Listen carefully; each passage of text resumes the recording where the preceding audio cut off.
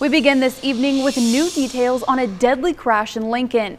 One man is dead after a fatal crash closed down a portion of O Street Saturday night. The Lincoln Police Department conducted an investigation and say that a gray Ford was traveling westbound on O Street when it crossed the center median and struck a gray Subaru traveling eastbound.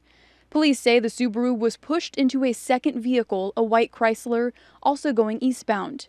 Police identified the age of the driver of the Subaru as a 19-year-old man from Lincoln who was taken to the hospital but later died from his injuries.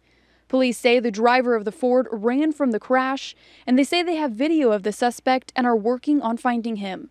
Anyone who witnessed the crash or has any photos or videos, or if you have any information on the individual driving the gray Ford, you are urged to call the Lincoln Police non-emergency number at 402-441-6000 or Crime Stoppers at 402-475-3600.